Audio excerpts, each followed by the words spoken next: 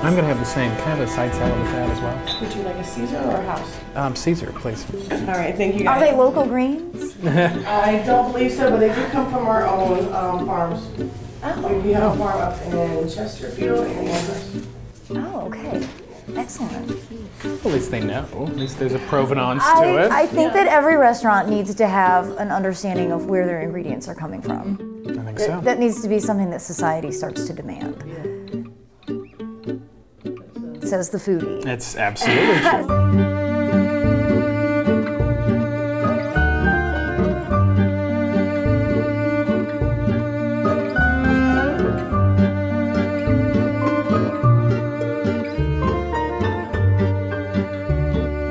I always grow a cherry tomato, but now I have to grow several because I like the black one, and I like the gold one, I like the yellow one, I like the pear shape, I like the little currant shape, and I like them all together. Yeah. They're so nice. What do you do with all of them? Put them in salads all the time. I eat quite a lot of them in the garden. Yep. Yeah. And you can make, they're really great in cocktails. Really? Yeah. What's your favorite cocktail to make with a cherry tomato? Well, you can just put them in a vodka drink. You know, they're good in Bloody Marys. You can use them like a garnish. My favorite summer cocktail is a peach old fashioned, which is really good with a bit of thyme. That's really nice. That's really nice. That sounds fabulous. But Do you grow peaches? no, we don't. We buy peaches, and I feel upset because organic peaches are an impossibility. Yeah. Nobody, you just can't. You can't do it. And I really feel committed to organic everything. But when peach season comes, I say, okay, I'll just make an exception. I wonder if that might be created eventually by some clever GMO. That would be interesting. I think so, because whenever people go anti-GMO on me, I go, look, if I were to insert the resistance gene for the fungus that killed the American chestnut, Yep. We would have it again. We could have organic. What is wrong with that? The discussion has got to get away from the genetic modification and focused onto the chemistry culture that commercial agriculture embraces.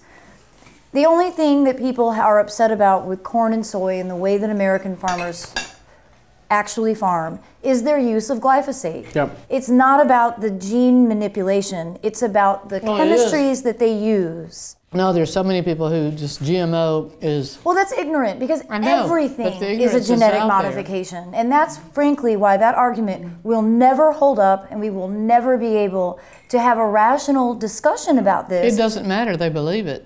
Yeah. I have a theory that Monsanto is actually the entity that coined that term so that scientifically the argument will never hold up in court. I know I sound really cynical, but there's a serious problem with our food supply, and it's only going to be increased as the population gets larger. And if we're not having a rational discussion about why our food isn't safe, and we keep focusing on innate details about genetic modifications, we're never going to have a safe food supply. Thanks, sir. Well, I've gotten really into growing my own carbohydrates. And for me, that's a huge priority, and it's the thing that nobody in the edible plants movement is really discussing. Are you growing wheat and rye? Wheat and rye and quinoa and rice. Oh, really? Sorghum is my sugar source. Oh, so cool. Can I come visit you? Yes, please. I'd really like to grow. Please. When you mentioned tomatoes, I grow 150 different varieties of tomatoes every year. Really? I throw a fundraiser for the Brie. Ralston Arboretum all about tomatoes. Didn't you get? But didn't somebody cover the story for that last year? Yeah, Helen wrote about that for Country Gardens. It was for Country James. Gardens. Yeah, Marty does a lot of writing for Yeah, and James. actually she's writing a story on the Crazy Grain Lady this year. Oh, okay, cool. This year I have 12 ancient varieties of wheat in my garden, taking about 6,000 square feet of landscape bed space. And it's really interesting to see how different they are, all from one another. And, last year I grew. So how do you come by all this space? How much? Well, we How much have land do you have? We have an acre in the suburbs of Raleigh. Oh, that's nothing. It's not. I can't believe you're doing all that. And half of this That's how you is should have actually seen in her a top. woodland swamp, and then the other half is split between traditional landscape beds and turf. And so we're technically gardening on a quarter acre. But I use the grains as a living mulch, essentially, between my woody ornamental collection, which is vast and obsessive because I was a propagator for all these years and That's got okay. free plants. Right. But the grains, to me, are what everybody needs to be thinking about, because whether you consume carbs in their form or you eat meat, you are consuming carbohydrates. Wow, that's great. And they are one of the least ethically grown plants in our diet. And it's really disturbing. The more you learn, the more you hate commercial agriculture. And I don't want to hate my farmers, but I want them to think that they also are human beings and we are all sensitive to chemical issues that 20 years from now we will discover glyphosate is not great for our bodies. Why do we have to keep waiting until we have a disaster on our hands before we decide, no, maybe we should really focus our energy on making organic growing profitable? Well, we like to talk about sustainable on this level of the environment, but also I recently visited White Oak Pastures down in South Georgia. This guy was a big industrial cattle producer, and he was loading his cattle on these trucks to be driven out to the Midwest to be fattened up on corn and slaughtered. And he hated it. He said, I felt like I was raising a princess and sending her to the whorehouse. He raised them on pasture and moved them up to corn. Oh, They were raised traditionally like the University of Georgia would tell you to do, and then sent to Kansas where, you know, the slaughters, where everything goes on, they get fattened up and finished, they call it, in the paddocks and then slaughtered. So he actually got Temple Grande to come down and build his own slaughterhouses. The thing I think was so interesting, not only are his animals happy until seconds before the first time their feet ever touch concrete, and they are killed then, mercifully of course, but he also has now created 200 jobs.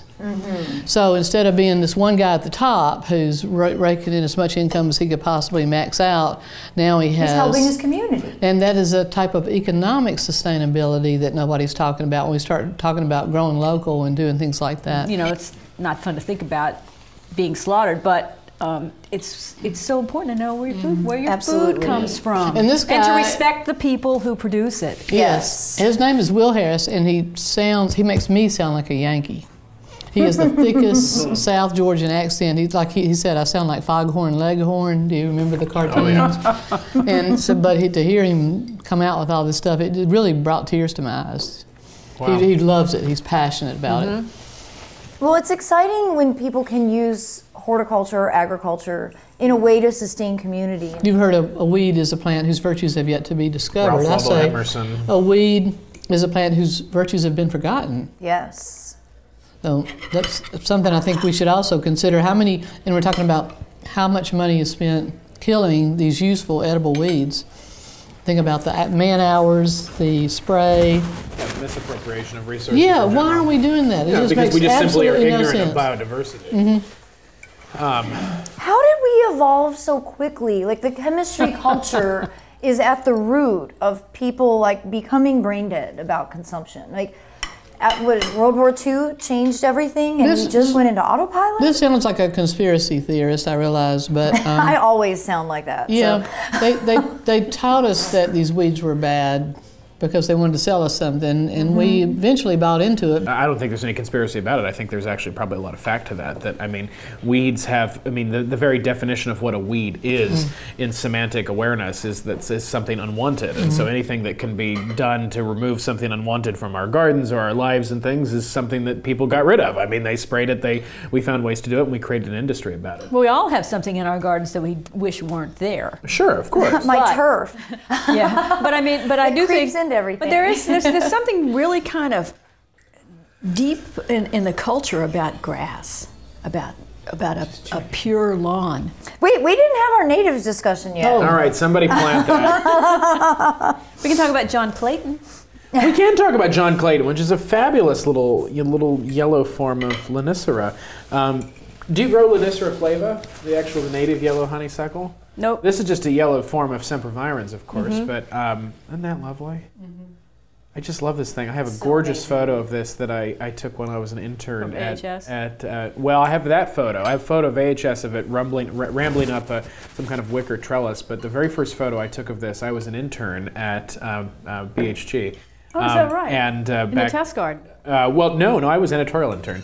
In 2007, I was with the group, the Special Interest Media Group, and James and all those guys. And so Well, I knew that, but where'd you take the picture? Well, I took the photo. On location. Yeah, I took the photo at the Jimerson's place, Doug and Karen's farm. That used to be the original. Really, was the original PhD test garden. Yeah, that's right. They're all the way out in the country, at their private residence, and they still maintain this fabulous garden. And they had a great specimen of John Clayton rambling along a fence, along with Clematis Fiorin and Betty Corning. Oh, which is amazing. The combination of those two is so, just so romantically classic. I mean, there's just something kind of just, it's not even old-fashioned, it's just timeless. It's just classic about it. And it was on a really dewy, foggy morning, and all of the photos had this sort of gauzy, otherworldly sort of nature to it. The shoot that morning was great, and I was running around with another camera just goofing off, and that's how I got Well, one thing I like about natives in my landscape is that they are, they're the first ones to react to the change of the weather, like the sassafras trees. I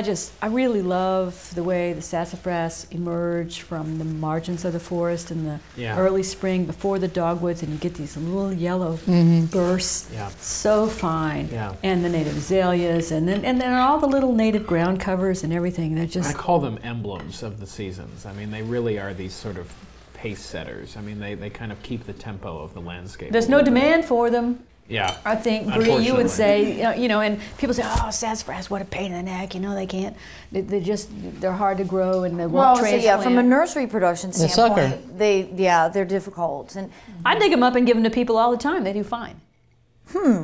But small. Right. Not landscape specimens. When people get on their natives bandwagon, and I don't think there's anything wrong with including natives, but the argument shouldn't be about where a plant comes from. Precisely. It's for me, the function is the only thing that matters, and I want to. Carol said, I want to reduce my footprint. That was Brie's. Oh, that was Brie's thing. All plants matter. I was repeating Brie's. I'll give her credit. Okay. But I fundamentally don't want everything I consume to be traveling 1,500 miles. Right. So if you want to really help the natives in this world, grow something at least that you consume and change the commercial agriculture model. If everybody in this country grew 25% of what they eat, there would be a change, a significant change in how food is grown and where it's grown. If half of anybody in that, if a third, a fraction of a percentage of people in this country did that, they would be in straight. I'm wondering what you have to grow 25%. Can you do it with vegetables and alone?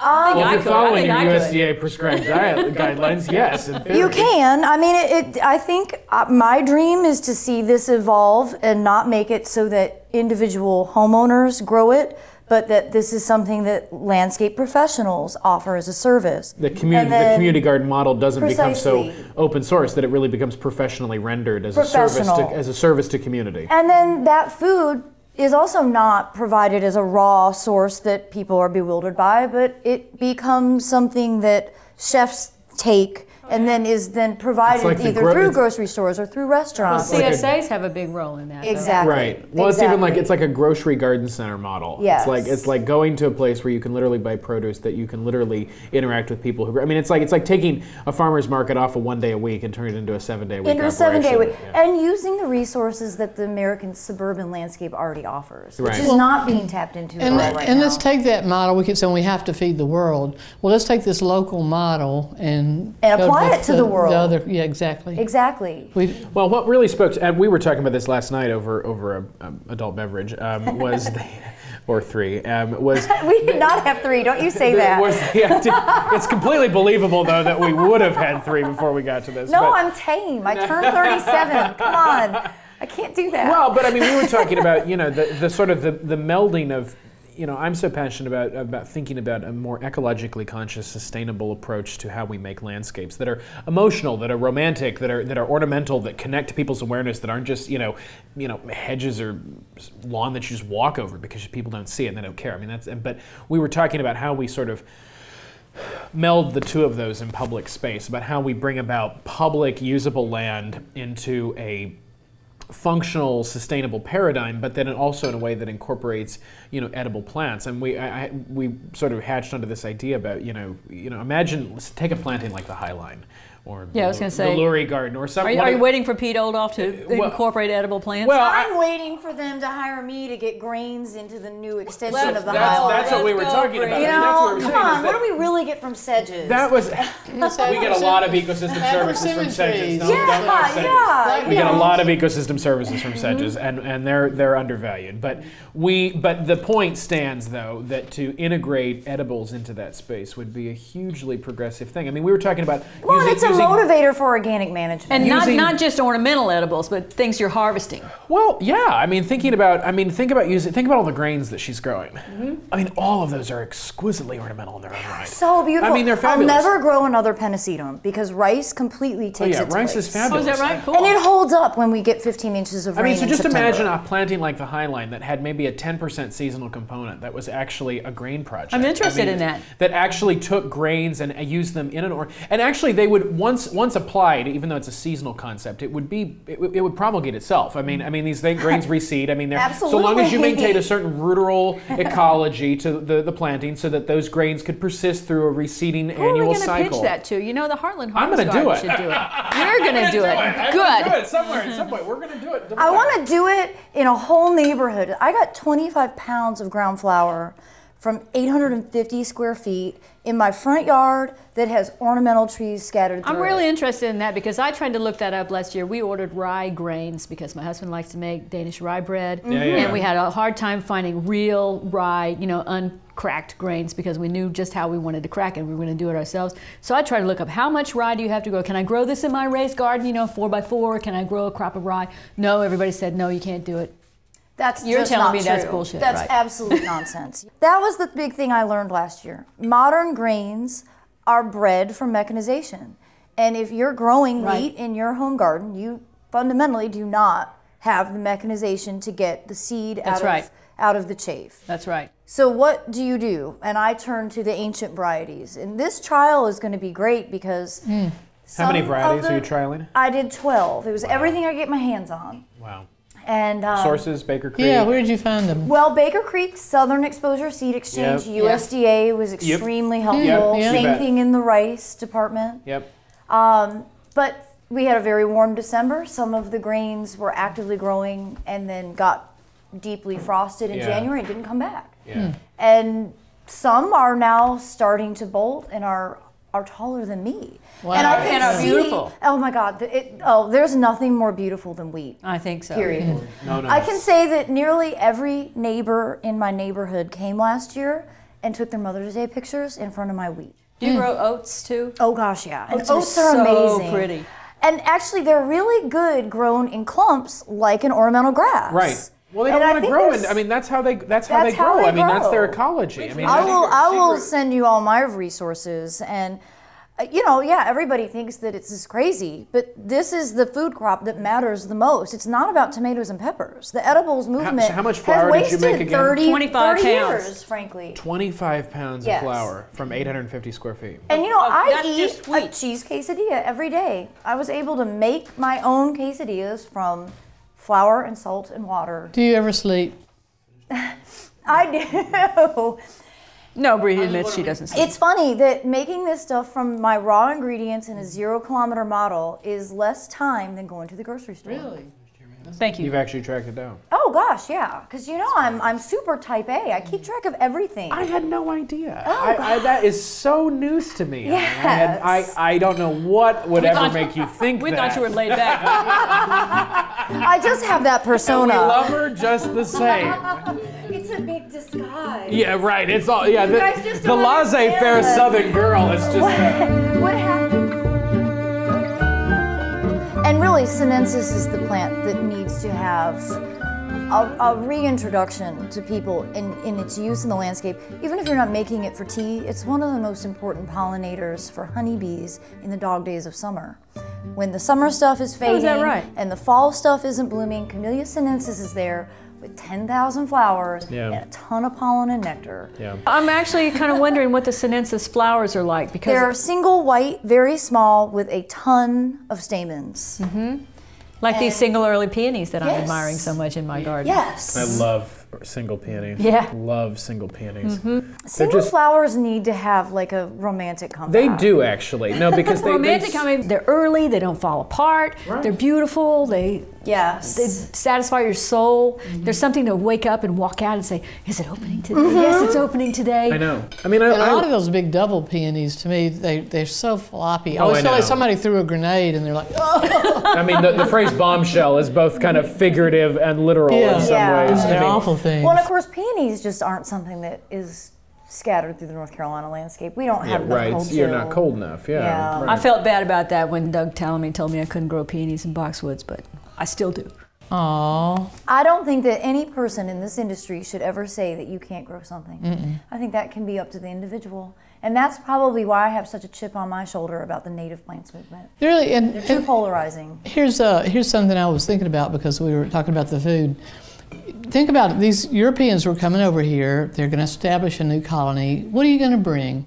You're going to bring your food. You're right. You bring your plants. When flower shows don't matter. Yeah, and it isn't just your food. You bring your culture. You bring the things that are beautiful to you, the scent, the flavor. So sorry that we were an animal species trying to survive, that we brought over the things that if we were going to go to Mars tomorrow, we would pack up our plants and we would take them with us, and then thousands of years from now, they'd be cursing us for invading Mars. That wheat. Why were people eating carbohydrates? Well, do you know that... Right, the macaroni and cheese plant. Don't you wish that was? And I said this at lunch. I mean, one of the principal... I mean, you talk about invasives and things that plants that have become... Non-native plants that have become invasive... I don't like the word invasives because I think, again, that is an emotional term. Yes. There are non-natives that exhibit invasive potential in other environments. And there are native plants that are quite invasive, like Cercis canadensis. Yeah. I was reading a piece about somebody who went to Iceland in the spring and landed in Reykjavik and saw tremendous fields of lupins and commented to the locals and whoever picked him up about how gorgeous that was, and they just scorned him because lupins are actually incredibly invasive. I mean, here's something that the four of us would travel in a heartbeat to Austin, Texas to go like traipse through Lady Bird Johnson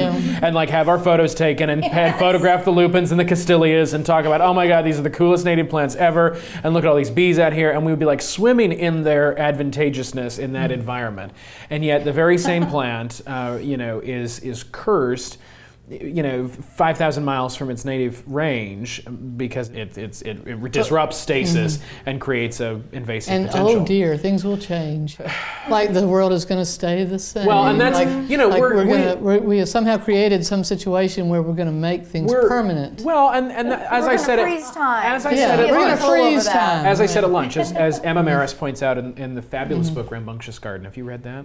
No, I have not. It's wonderful. Rambunctious Garden by Emma Maris. As she points out almost in the first page of the introduction, look, we are guilty conservationists. I mean, the present day field of ecology and conservation biology is based on an artificial baseline that we apply to ourselves, which is that the world was pristine and wonderful and fabulous prior to human domination. I mean, that's the baseline that's established. And when you establish that baseline, it makes everything that we do in some context a negative issue. And her point is that that is completely arbitrary. I mean, while we may be the most successful mammalian species in the history of the planet, there was no pristine world prior to the human success on this planet. There was always trouble. There was still disruption in the system. There was still the dinosaurs. Just ask the dinosaurs. I mean, you know, there were. I mean, we talk about deer browse. What about brontosaurus browse? I mean, seriously. Don't we all like want to shake hands with a deer when you compare it to a brontosaurus? I mean, it's like, you know, at some point. I mean, it seems sort of absurd. I'm not feeling that generous. It seems sort of absurd and sort of comical, but the reality is that our whole construct about how we approach the world around us is very much as a separatist sort of idea. We don't see ourselves as part of the world. We don't see ourselves in the community of the community of ecology that's out there too. We see it as, oh, we've done harm and we have to fix something, or we see it as it's something we can take from. We're all part of the system, and the solution to a more sustainable planet is considering that first. And here's the thing they hate to hear me say, the nativist, is y'all can fight and argue and try to do all that you want to do, but your point is moot. You can't do a damn thing about it. I firmly believe, you know, we live in a post-wild world. Our idea of trying to restore nature to some pristine condition is myopic. I mean, it's it's hopeless. I mean, it's not even about hope. I mean, it's just irrational. Actually, it's irrational. I don't want to inject emotion to this because I just feel very strongly it's irrational. I think what's more important is to think about the fact about how we can leverage biodiversity in having a conversation less about where plants simply are from.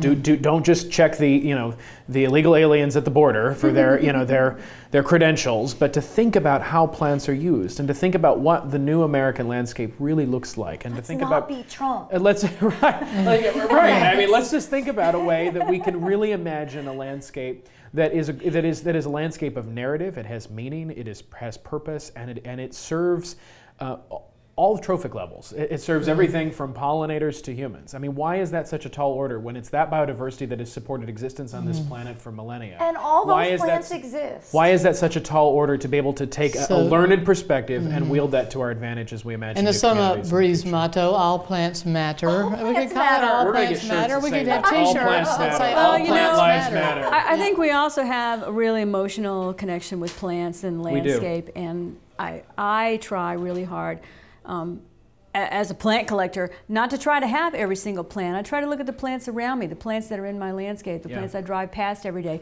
Oh, these are the people who have these really incredible prunus. Oh, this is where I see the May apples, and I really like. It's selfless. It's a greater emotional cause. I like to feel that I'm part of something bigger than just Right. me and just what I have in my own garden. But I still, I want to have my peonies. I must have native plants. I'm dying to grow my own rye. But We're going to get you hooked up on rye. This is going to be awesome. But for me, I really, as a gardener, to me, the bugs, the bees, the butterflies, the snakes, the raccoons, even the groundhogs, I'm really trying very hard because I can't garden without those things. I mean, when I go out and I want to know where the turtles are. And to me, that really validates my role as an interloper in nature. Interloper of nature. Cheers to that. Cheers to that.